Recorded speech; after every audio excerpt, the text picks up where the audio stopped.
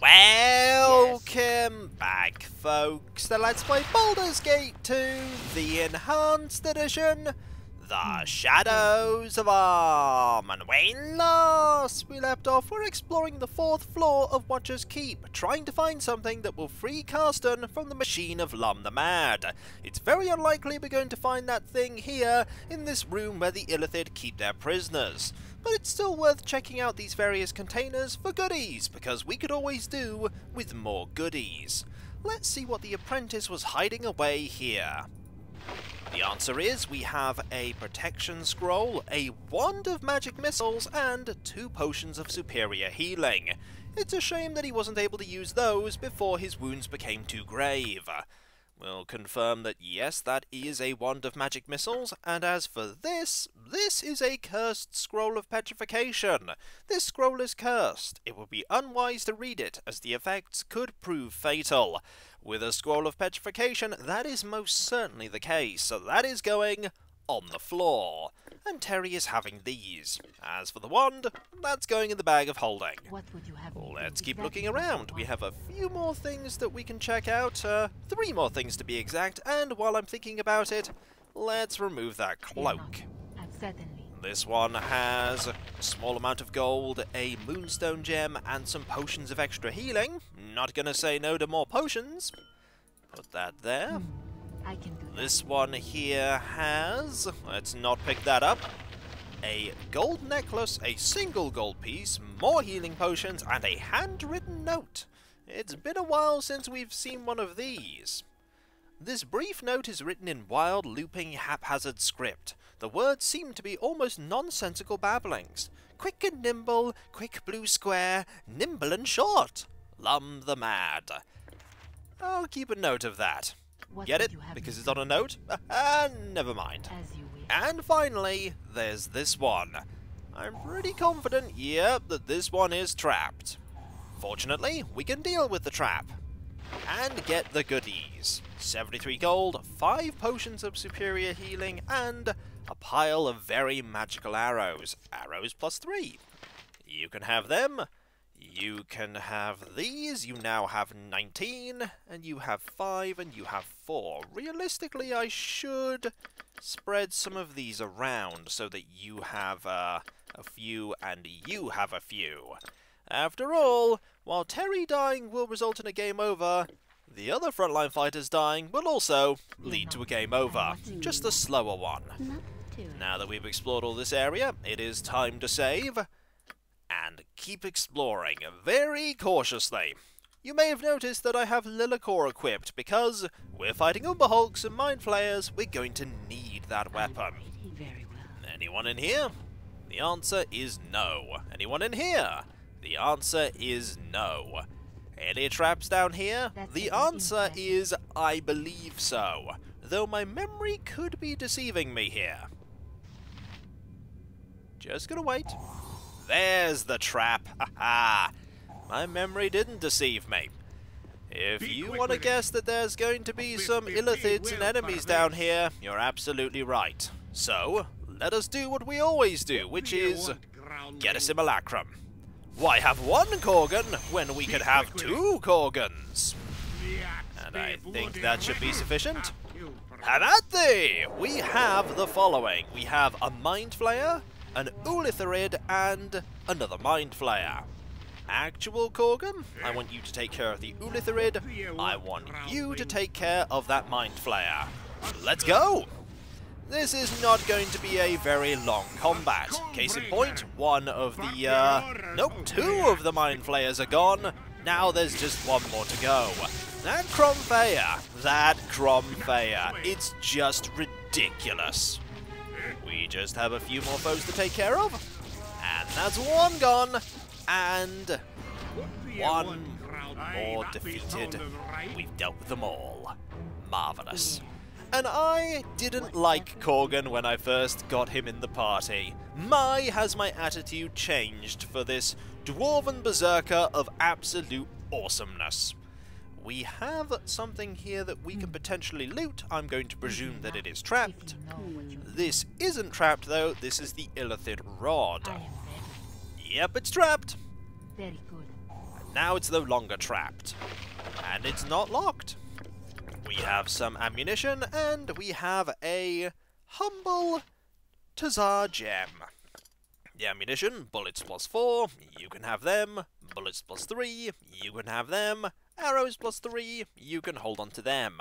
Let's check this out. This is half of a bizarre rod-like illithid key.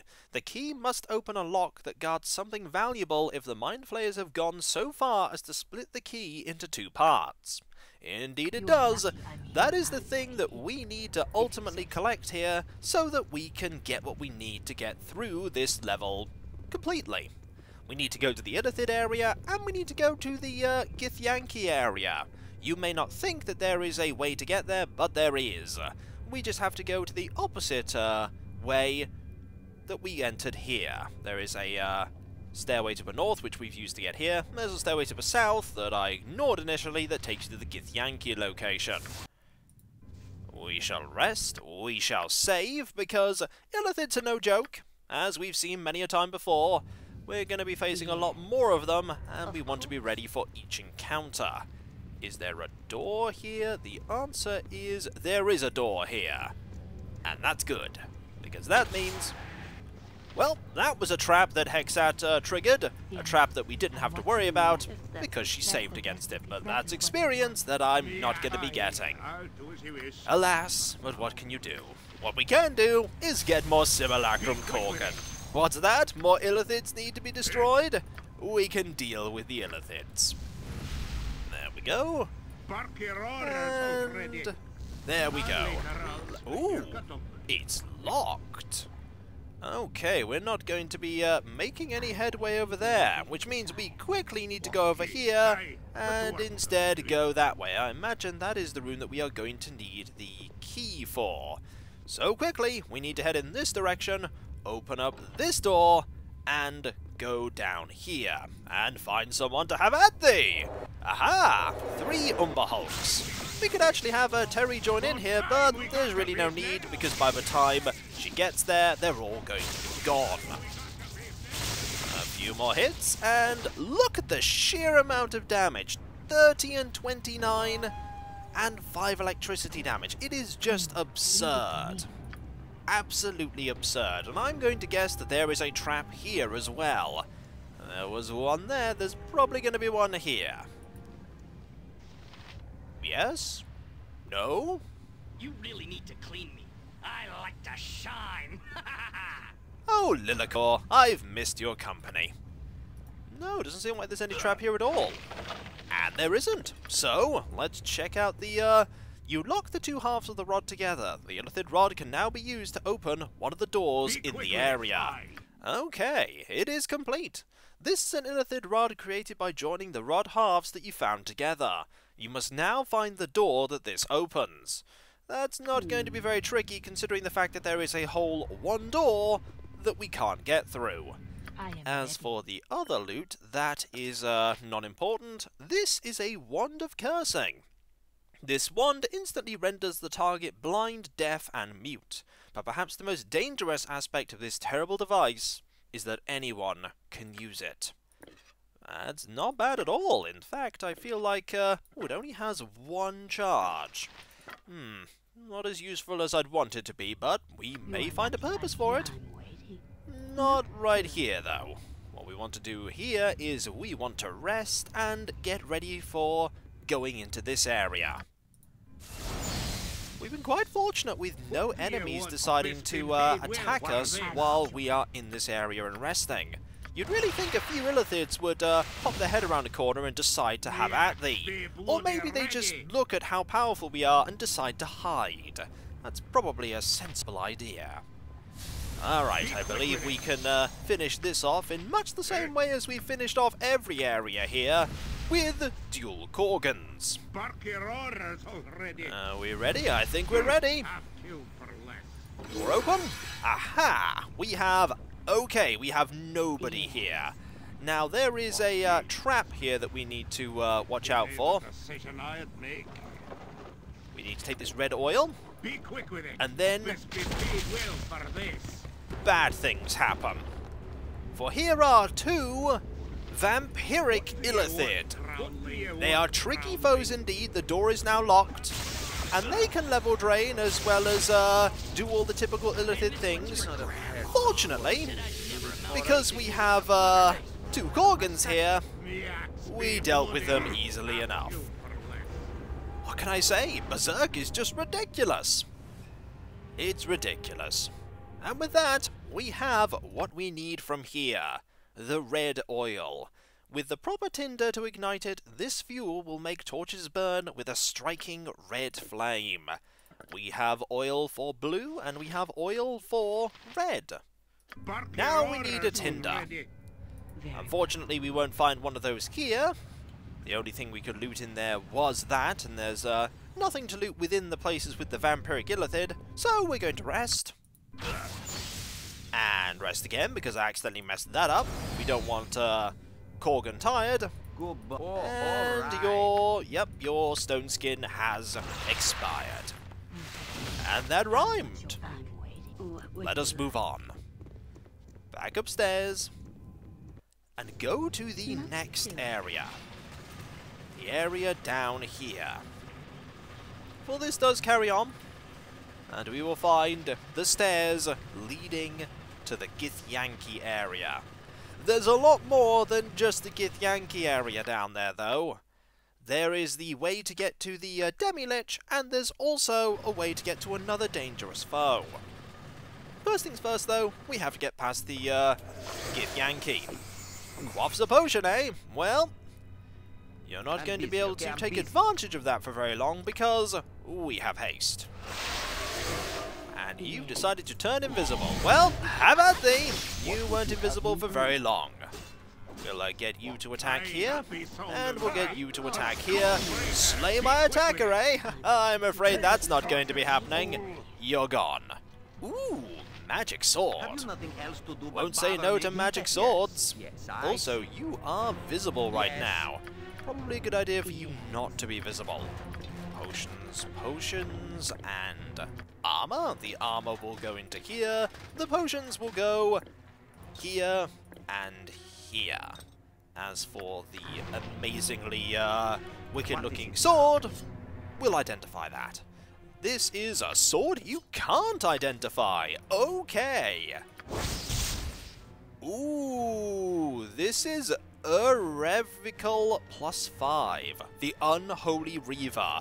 This dark two-handed sword radiates evil from a distance. The weapon is not just unholy, but unearthly as well. Long thought to be just a myth, the blade's infamy pervades the accounts of learned bards and ancient sages. According to these accounts, the Githyanki wizard-smith Malar forged the blade many centuries ago in dark caverns deep beneath Tunarath. This Githyanki city floats in the astral plane upon the petrified corpse of a dead god, known only as the One in the Void. To craft the sword, Malar allegedly used the One's own bones, which consist of a metallic substance unknown on the prime material plane. The smith then imbued the weapon with a fiendish entity whom some seers claim was a mighty prince of a lower plane of Carcery. Others claim the sword contains the One in the Void's own spirit, banished within the blade for crimes committed against the other gods in ages past. In any case, Irrevocable possesses such an enmity against good that only blackguards committed to evil may wield it. Circular runes etched on the blade proclaim its name in ancient Tirsu, the Githyanki language. The runes translate roughly as Pain Servant. Equipped abilities: immunity to charm, 50% chance to dispel magic on each hit. It is a +5 weapon that deals 5 extra damage versus good creatures. It can only be used by Chaotic Evil, Neutral Evil, Lawful Evil, Paladin, Cavalier, Inquisitor, Undead Hunter. There's a problem here, and that is that Dawn is a fallen blackguard and thus is unable to use this weapon, which is a shame because otherwise it would be a brilliant weapon for him to use. So it's going to have to go into the bag of holding. What can we do, eh? I'm busy, okay? I'm busy. What we can do is keep exploring about and try and find a way forward. This looks like a good way forward. Aha! More Githyanki rushing into their doom. And You're gone. One hit. One hit took you out. There is a Gish here and an anti-paladin. If you put a paladin and an anti-paladin together, you get a massive reaction of magical energy. Alternatively, you get a lightning bolt just bouncing around everywhere. Didn't really do that much though. There are quite a few things that we can loot, so let us pause for a moment and do some looting. First, let's get all of these suits of plate mail. I'm still surprised that to this day you have a low opinion of this group, Edwin. We have been doing some fantastically awesome things of late. But I suppose your opinion will never change provided our reputation is so high. Ooh. It appears we still have a anti-paladin to worry about. Or that's just the anti-paladin doing stuff off-screen. We have another suit of plate mail too. You need to go over there to find it though. And some more potions of invisibility. We are definitely stacking up a few of them, that's for sure. Another suit of plate mail there. Let's get to looting. Alright, what traps are there going to be here? I imagine quite a few. The table isn't likely to be trapped, but this could be trapped. It's not, though. Okay. In here, we have some bullets, a scroll of identify, and a gem. Here we have... Ooh, that looks like another handwritten note to me. And it is. This brief note is written in wild, looping, haphazard script. The words seem to be almost nonsensical babblings. Smarty, smarty, you long circle the blue. Lum the mad. This is a wand of spell striking, yet another one. Add that to your huge pile of wands, Edwin. It literally is becoming a huge pile of wands. You need to be a little bit closer. There we go. We have this to pass over to you. More bullets +3 for you. You're too far away as well. Really should have planned for you two having things passed over to you. But then again, I wasn't to know there was going to be bullets in there. We have a lot of wands of spell striking. How I wish I could just combine them, but it's not to be. There's a door here, but we're not going to be checking that out right now. We're going to be going over here first and opening up all of these, while all the anti-paladins decide to poison their weapons. Also, we have another trap, and it's gone. But it's locked. That's okay, we can deal with that. That one is unlocked, that one isn't locked, and that one isn't locked either. But is it trapped? I'd anticipate it being trapped. But no, no traps here. So, ooh, we have a robe. This is an adventurer's robe. We've seen one of those before. Not very interesting. A wand of the heavens with 5 charges. I suppose we could pass this over to you. Your inventory is becoming very full. And that's it for that one. Okay, let's now check out this one. This one contains some minor treasure. We have potions of superior healing. Might as well pass those over to you. We have some darts, darts +1, and darts of stunning. You can hold on to them for now. And a gold necklace. Finally, this one. This has flint and tinder. Okay, we have something very important. This device has been specially designed for lighting slow-burning torches. It could come in useful if you ever need to light the torches set into the walls of the dungeon, or light those ones that are specifically in the area above us. And we know the pattern that we need to light those in. We just need to do so. That will be next time, for when we come back, we'll go through this door and this door, check out these areas. We're going to rest, by the way. That may have been a mistake. This area seems to be full of enemies that really are going to take advantage of us resting. But hey, we're getting more loot every time we fight these foes and a little bit more experience.